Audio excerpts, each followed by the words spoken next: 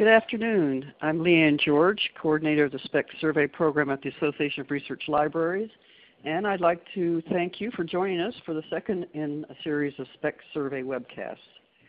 Today we're going to hear from the authors of the survey on community-based collections, and the results of this survey have been published in SPEC Kit 347.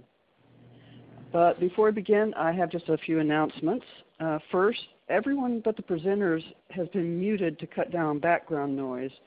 So if you are part of a group today, feel free to speak among yourselves. You won't disturb anybody. We do want you to join the conversation by typing questions in the chat box in the lower left corner of your screen. At the end of the presentation, we will read the questions aloud before answering them so everyone can hear what the questions are. This webcast is being recorded, and we will send registrants the slides and a link to the recording in the next week.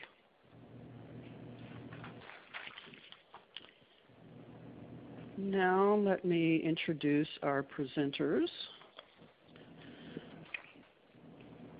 Our survey authors are from the University of Florida. Lourdes is the exhibits coordinator at the George Smathers Libraries. Jessica is the volunteer coordinator, and Rebecca is the intake coordinator for the Panama Canal Museum collection. Sophia is associate director of the Center for the Humanities and the Public Sphere. There's one other survey author, Margarita Vargas Betancourt, who's a Caribbean Basin librarian, and she's unable to join us today. You'll notice in the lower right-hand corner of the screen, there's a hashtag. Use this hashtag, ARL SPECKit 347, to continue the conversation with the survey authors on Twitter.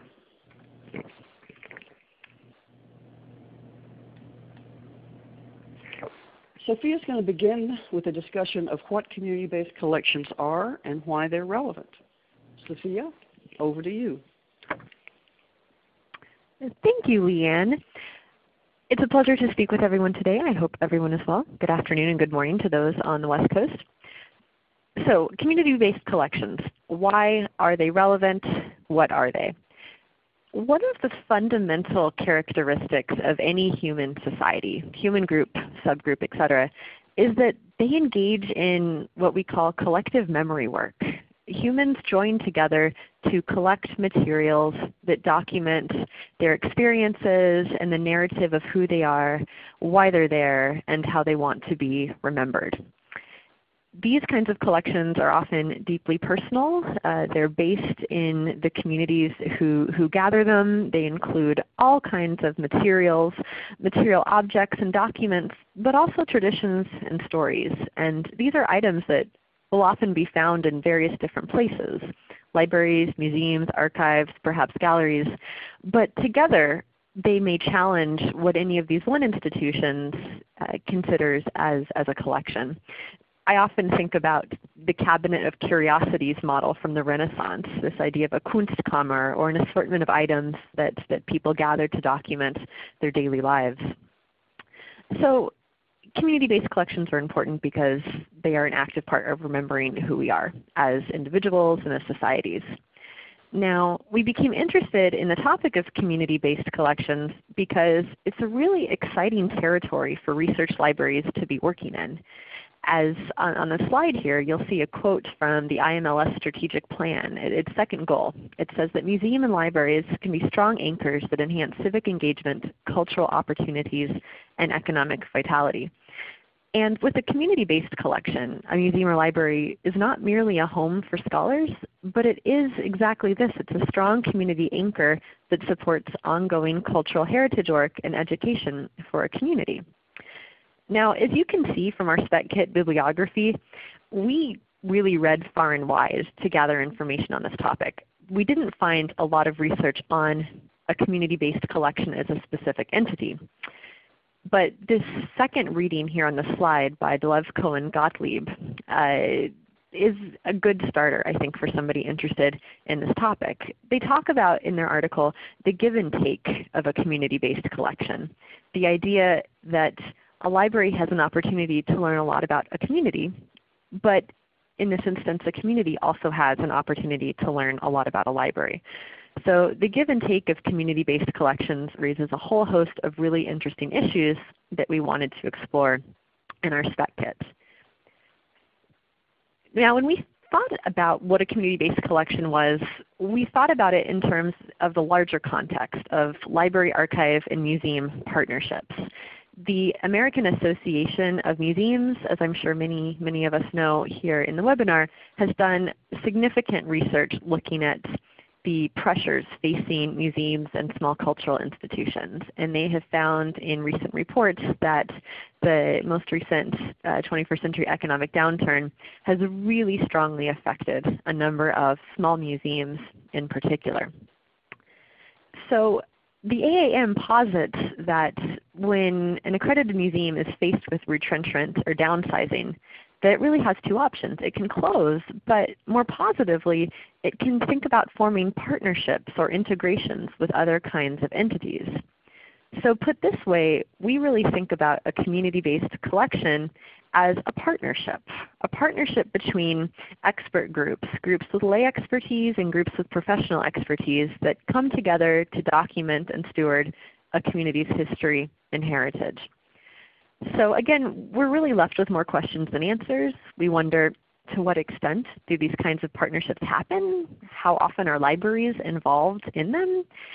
Where are they happening? And what spectrum of activities may help to facilitate these kinds of partnerships between museums and libraries and archives and heritage community-based organizations? That's the big context of the SPEC kit. Now, we also have a more immediate context, and this is a deeply personal topic to us here at the University of Florida, because in 2012 the Smathers Libraries here at UF married the Panama Canal Museum. The Panama Canal Museum, and in this marriage it created the Panama Canal Museum Collection. You can read more about this in the SPEC kit itself, that this is the collection that the University of Florida chose to use as the model when it responded to the SPEC kit survey. The Panama Canal Museum Collection was created by former residents of the Panama Canal Zone, which is no longer in existence, to document the American era of the Panama Canal. It was largely a volunteer-run museum, but it had an aging community and sustainability concerns, which led to an external consultant proposing that the museum integrate with another entity. And the UF Libraries, where my colleagues are based, was very pleased to have received an IMLS leadership grant to document the process of merging these two institutions. It was the first time a heritage museum had ever merged with a public academic research library. So this has been a really fruitful voyage for all of us here. But again, we have questions. We wonder, how do the experiences that we've had here with this community-based collection relate to the activities and learnings at other ARL member institutions? Does our case study reflect broader trends or not, et cetera, et cetera? So we were quite pleased to have this opportunity through the SPEC kit survey to learn about broader practices in this area across the ARL. So we designed the survey to gather a number of bits of information that spans the life cycle of a community-based collection, acquisition and background of the collection, discovery, stewardship for the collection, but also for the community, because a community-based collection brings with it a community. Volunteering, processing, outreach, assessment, satisfaction, etc. In other words, our SPEC kit survey sought to gather quantitative information about the logistics of running and managing a community-based collection, but we also asked for a lot of qualitative feedback about the fuzzier aspects of doing this collective memory work, the relationship building, maintaining engagement and satisfaction. And I know that I speak for all of my colleagues here and Leanne and her team with the ARL SPEC kit that we are so deeply grateful to all of the respondents who took part in the survey, and we look forward to continuing the conversation with you. So I will now pass the phone to my colleague Rebecca, who will describe the responding institutions.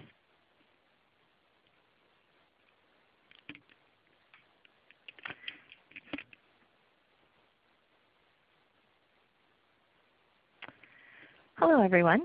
Before my co-presenters go into more detail about our survey findings regarding some of the rewards, challenges, and practices that arise when working with community-based collections, I'm going to provide a brief overview of the collections and the related management practices at the responding institutions. We asked our participants to identify one community-based collection within their holdings that fit into the definition outlined in the survey introduction and to use this collection to guide their responses. The definition we provided read, community-based collections are those that have been amassed not by one individual but by a collective, which may take the form of a museum, ethnic or cultural organization, or other diaspora group active in the documentation of its past. Often these collections are emotional in that they speak to the community's heritage and identity. Of the 48 institutions that answered the survey, a few chose several distinct collections to report on, generating 55 total responses. The responses were complex and rich assessments of the reasons for acquiring these collections, community stewardship or partnership, and the associated workload and management tactics. Notably, 19 respondents indicated that their library has no community-based collections, and of the remaining 36 responses, the majority of the libraries indicated that they have only one or two of these types of collections. So, what kinds of communities are being represented in these holdings? We asked our respondents to select all of the major characteristics that unite the community that their collection represents. A shared interest or affinity group was selected most often and can be seen in examples such as the Cornell Hip Hop Collection or the Canadian Women's Movement Collection at the University of Ottawa. Social groups were the second most common selection, followed by ethnic groups and geographic locations, professional organizations, political organizations, and religious organizations. Respondents also wrote in other defining characteristics, with examples including gender, sexuality, and disaster-based archives. When asked to indicate all of the forces that drove the decision to acquire the community-based collection, not surprisingly, the most common response was existing expertise or holdings within the library. The second most common answer was aging of the community, with a number of respondents specifically adding to the comments section that this was creating an imminent danger of history, artifacts, and personal or community memory being lost.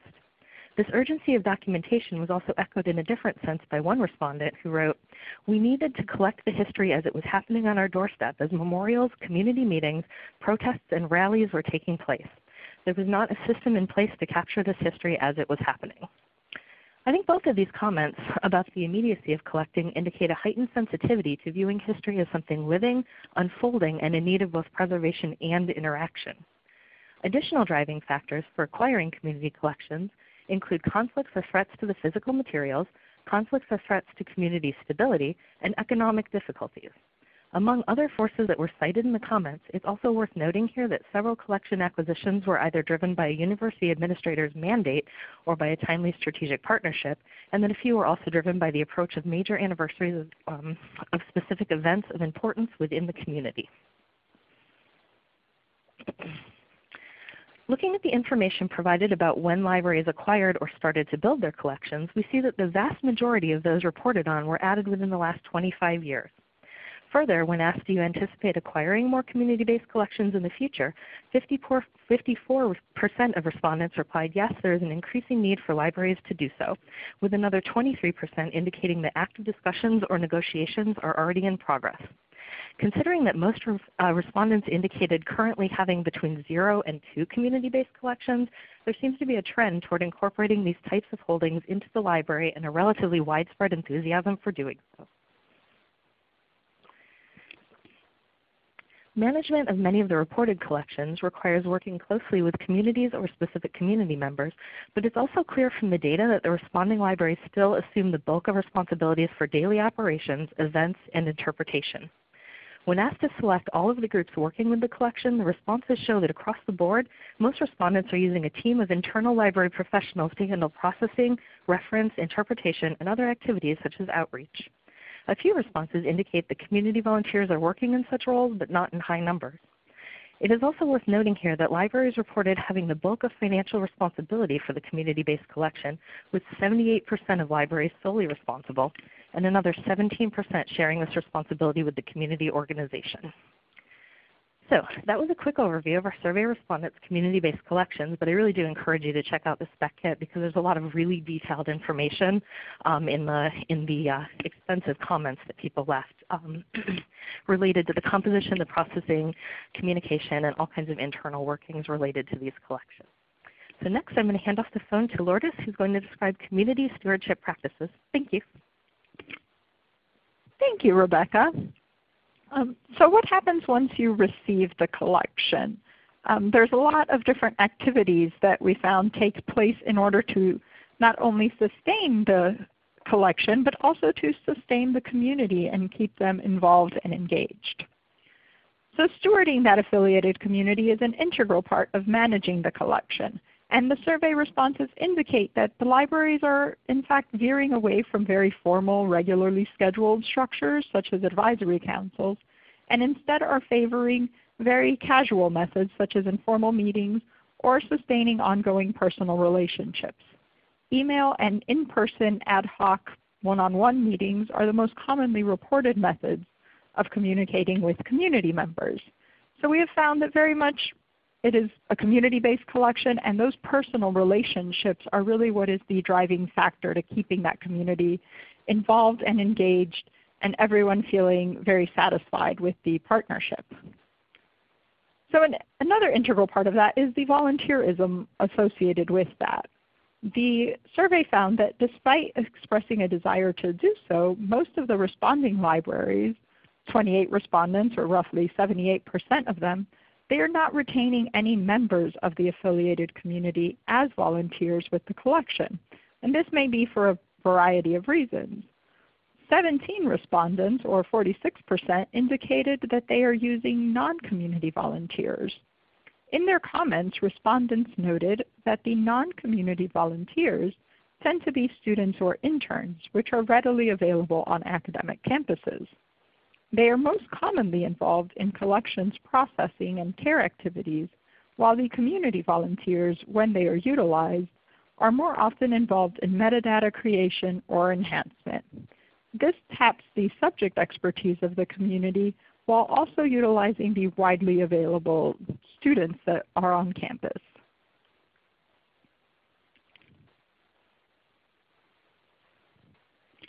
So donor relations are also extremely important to community-based collections, not only donation of materials, but also donation of financial resources. And much like historical societies, some community-based collections may opt to create collection-specific memberships that maintain the close ties of the community to the materials, although the majority of them do not. 32 respondents have no annual membership or friends affiliation associated with the community-based collection, but they do encourage private donations. Of those private donations, only about half of the respondents publicly recognize monetary donations, typically in the way of a published list of donors' name in an annual report type publication.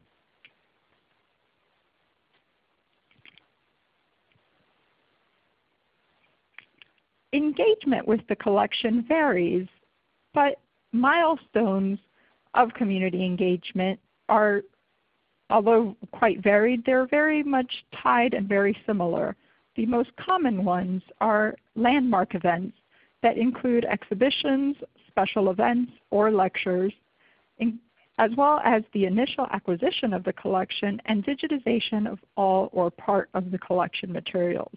These are all activities that we found are very significant to the community members. It honors the collection as well as more broadly publicizes its new home and its further use. Most of the institutions reported stable or increased in-person use of the collection after its acquisition, and several respondents noted that visitation fluctuates near anniversaries or significant dates within the collection and or community. In-person use by the affiliated community may see a decrease, though, due to members' age or other factors affecting the size and strength of that community. Limited or non-existent physical space has helped increase online collection usage for about half of the collections that responded since their acquisition. Next, Jessica will discuss the rewards and challenges of supporting these collections and their associated endeavors.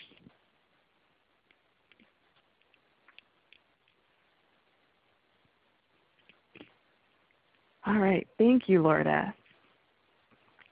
So we noticed that the rewards of working on a community-based collection were very similar to the rewards that one might expect to experience with really any collection.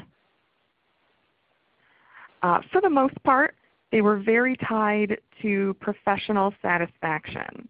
Of course, we find satisfaction in preserving materials.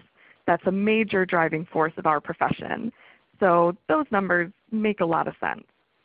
We also find it rewarding to increase access to a collection, to work with students, and to shine a light of representation on a perhaps otherwise ignored or underrepresented part of our human experience.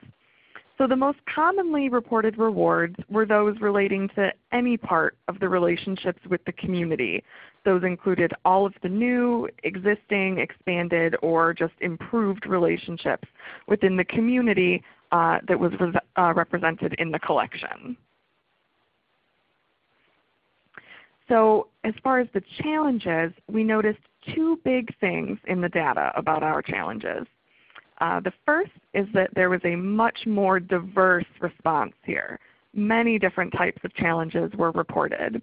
And of those, most were pretty logistical in nature, whereas the rewards are sort of big picture things like serving students and increasing access. The reported challenges tended to be smaller, more specific things. So those challenges are also what you might expect. They are the types of challenges we face with many of our collections. I mean, really, who doesn't need more funding, right? Whereas the rewards tended to be very big picture things, you can see that this list becomes more kind of nitty-gritty with things like copyright issues and software problems. So this SPEC kit could serve as a great tool for those considering taking on a community-based collection, because the message here in the rewards and the challenges is very clear. You're going to need more dedicated staff and more space. Space is an issue for a lot of special collections, and that may or may not be tied specifically to community-based collections. However, staff time was the second most commonly reported challenge, as combined with challenges of donor relations, conflicting perspectives, and often between the community and the library.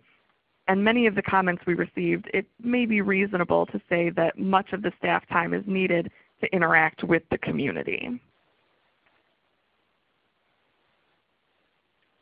So working with a community is both rewarding and challenging, but of course you already knew that. There are rewards and challenges to any project. The interesting part is that community relationships were reported as both the most rewarding and most challenging element in managing a community-based collection.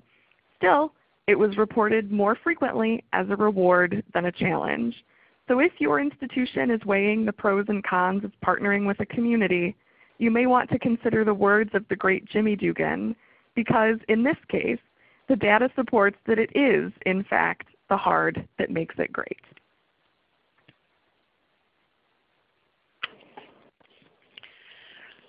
Well, thank you, Lourdes and Jessica and Sophia and Rebecca. And let's take your questions now.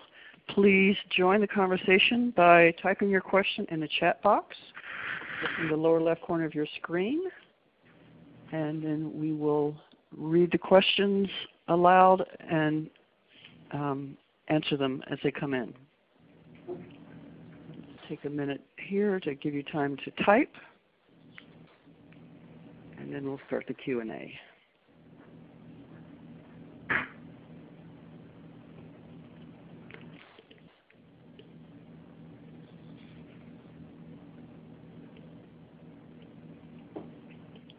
We'll start with this question while the rest of you are typing. How or why are research libraries well positioned to be homes for these types of collections and taking on these communities?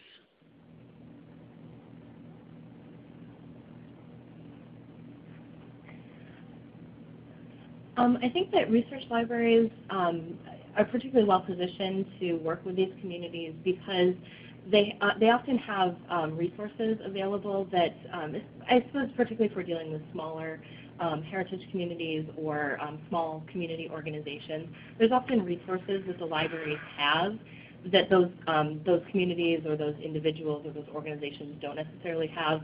Things like often digitization processes that help to make those materials available online and help a much broader community discover aspects of that community that they would like to have available for study or available for public consumption in different ways. There is, we talked about funding, of course, being an issue at every library, but very often there is at least a higher degree of funding available to a library to help very often maintain and preserve a collection, of course, because it's part of the mandate of any collections you take that you'll be able to care for them into the foreseeable future. And that's not always the case with smaller organizations or individual community members. So while again there's not a huge sort of financial pool of money that's necessarily available, there is at least the ability to help with preservation and proper care and maintenance of those. Do you guys have other thoughts about particular? I would actually say that a broader dissemination is really one of the strong suits that an academic library brings. They normally have a much broader audience, I would say, than this dedicated community. Often the communities are very insular and they keep their materials, and the people who know about those materials are also community members or maybe a very specific dedicated scholar here and there. But having the materials available in an academic institution like this broadens that up to a much wider audience, not only through digitization and more broad distribution, but just the presence of scholars on campus, students on campus who have this available as a new research resource. And therefore, more people know about the community, about those issues, and about that history that, if not, may be very much closed off to anyone outside the community. We have several good follow-up questions coming in. Let me read one of them. Did anyone respondents to the survey mention a partnership that kept materials with the community in a local archive, for example?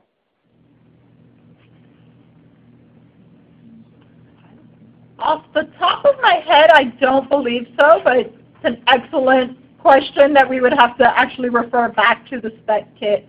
I don't believe so, but I do think that a few of the responding institutions kept the materials in very close partnership with the community. So it is still a partnership and not so much a donation of materials. I can't remember the specific name of the collection now from the SPEC kits, but there were instances of the collection being housed in a museum or with a local cultural resource center that was located near the library. And so the physical items were not moved, even though the ownership and care of those items did experience a change. Another related question to what you were saying about preserving the collection. Anne asks, would an institution have the practice of digitizing the collection but not keeping the physical pieces? And I will say, actually, we have the very personal example. The University of Florida, before having the Panama Canal Museum collection, would be the perfect example for that. We have a large digitization facility that is part of the libraries, and we would regularly digitize textiles for the campus art museum, but we were not caring for any of these textiles. We did not have the expertise to house them. But once we received the Panama Canal Museum collection, it came with a substantial amount of textiles that all of a sudden we went back to our previous partnerships with the Campus Art Museum and tried to gain some insights on how to best care for the physical materials. We already we felt we had a good footing on how to digitize them and make them available, but how to safeguard the physical original was a tougher sell for us. And I would imagine that quite a few of the other institutions could probably have similar examples of things like that.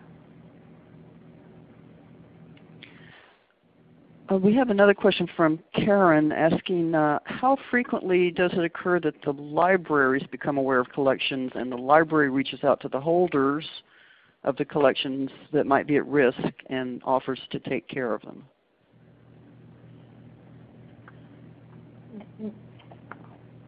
We don't have I'd love to be able to give you a percentage in response to that good question. We don't have it. But if you look through one of the questions the SPEC kit asked was, tell us your acquisition story and the circumstances around it. And just looking through that now, we see a variety of stories, several of which are things such as special collections became aware of this collection and sensed that perhaps it was not sustainable and reached out to the community, etc. In other instances, it was somebody representing the community that came to the library.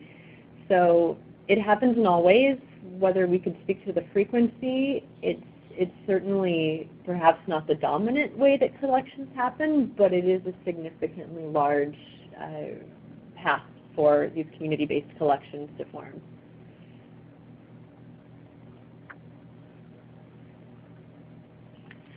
You talked about the rewards and challenges a little bit, but can you say some more about how traditional, typical library practices get stretched when they acquire these types of collections? So I think they get stretched, in different ways, and that is not a blanket kind of always every academic institution will have the same stretching, let's say. But the presence of lay expertise, I feel that's a different way of operating for many traditional librarians, in fact. Having expertise that is not research-based, but rather your living history type of thing, it's not as common in librarian backgrounds, so to speak, as well as close partnerships with the community, involving them as stakeholders in decision-making. I feel that is something that public libraries certainly seem to do better, and not better that they do it better, but maybe have more experience doing it. Whereas academic libraries usually have their community is their campus community, their students, and they're accustomed to that. But having other types of communities and involving them in decision making or strategic plans may be a challenge for them, figuring out how to do it. The diverse types of materials that we talked about would certainly be a stretch, for some special collections. Housing something that is not a manuscript, that is not a book, that's not a photograph, could be seen as a stretched new talent to learn and add to your resume. As well as new kinds of shelving. The other thing we heard in the SPEC kit is libraries seem to be engaging in more item level descriptions of items when they're being digitized, when they're being made available, etc., because individual items, individual photographs have unique importance for communities in a way that isn't the case for a research scholar who might be happy to come and find it useful to sort through a box of things that aren't item level described. And I would say, actually, to add upon that, just the descriptions of items, how to describe something, could be seen quite a stretch for academic institutions, for special collections in particular. How do you talk about a T-shirt? How do you talk about a Little League uniform? There's the changing, subject heading terminology to use, and again, going back to the lay expertise, the lay terms that then would probably be, the materials would be better suited by using the lay terminology in order to continue to allow that community to access the items. They may not be looking for what the library wants to apply as a subject heading. So that also has caused some stretching. What are the most typical kinds of items in these collections, and what are some of the most unusual for a library collection?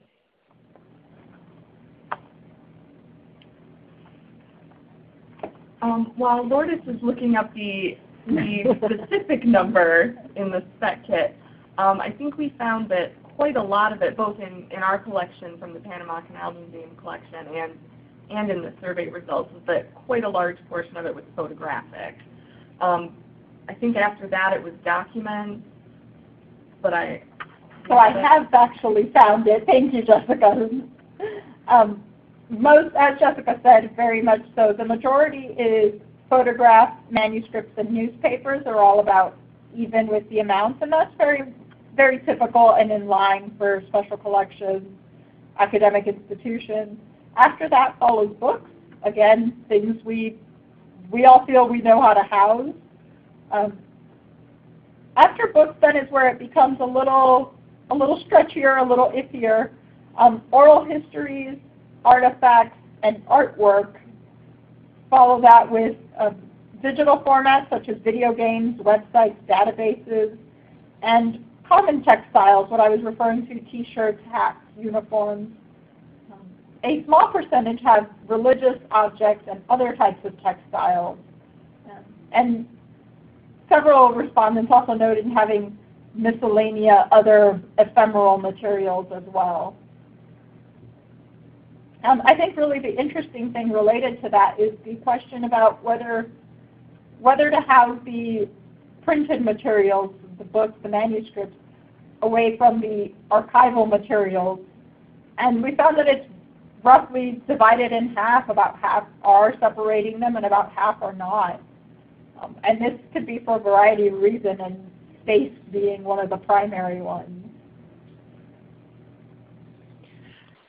We have a quick question here from Joseph, who wanted to know if the spec kit's available online.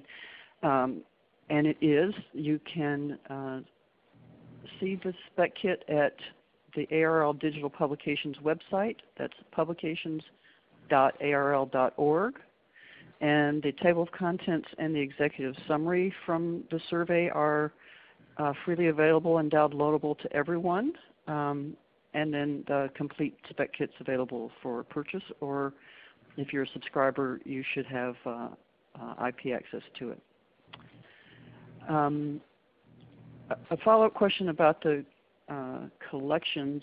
How does oral history fit into the work of community-based collections? Do you collect them before, during, or after? Well, in our case, with the Panama collection, it's a little bit of everything. There were some that were already a part of the collection when we took it on. I think the majority of the collection of oral histories happened during the project itself, because it's typically going to be the libraries that have the resources, the technology to capture those.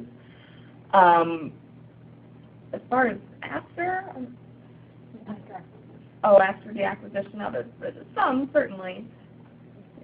There was one responding institution that spoke about oral history work as an opportunity for engagement of the community. And so they spoke about oral history work later on in the spec kit survey. So if you're interested in this theme, read the engagement sections of the spec kit as well.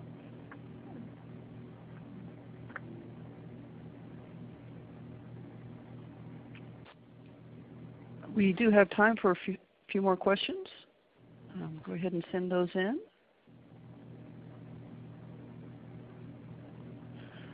And there's a new question here. How do you wean communities away from the project?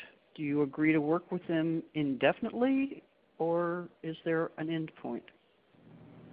I think that's something that, we don't address it in the spec kit. It wasn't one of the questions.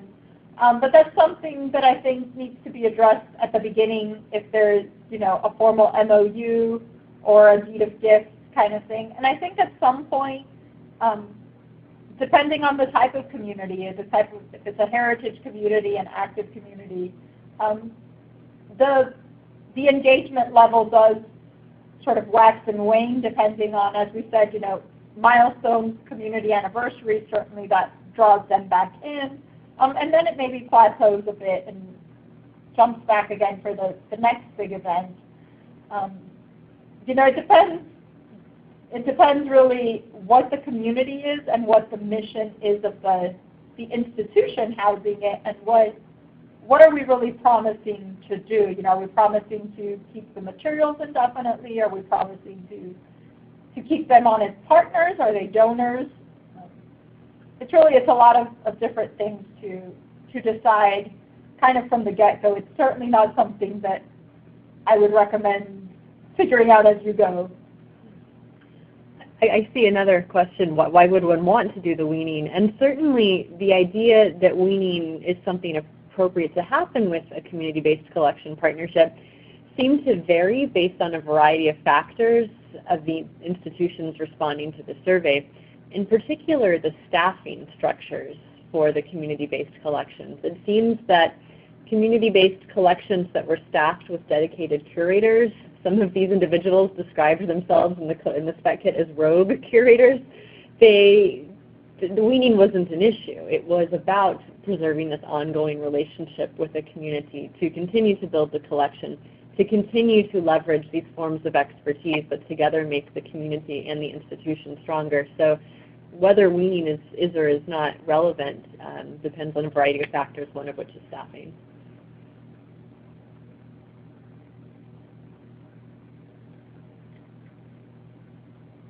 One last question, anyone?